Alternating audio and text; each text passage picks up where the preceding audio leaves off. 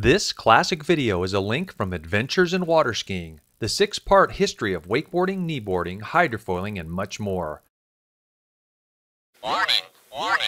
Danger! Danger! Wakeboarding can be a dangerous activity, so ride smart, ride safe. The backside front flip doesn't require a lot of speed to the wake, only enough to land across the second wake. Get a strong pop, concentrating on standing up tall for a good rise. Throw your head down towards the tip and pull the handle in, allowing the tail to flow over your head. Drive straight across and rise at the top. Once airborne, use a strong, smooth pull. Stay tucked and continue turning against a tight line.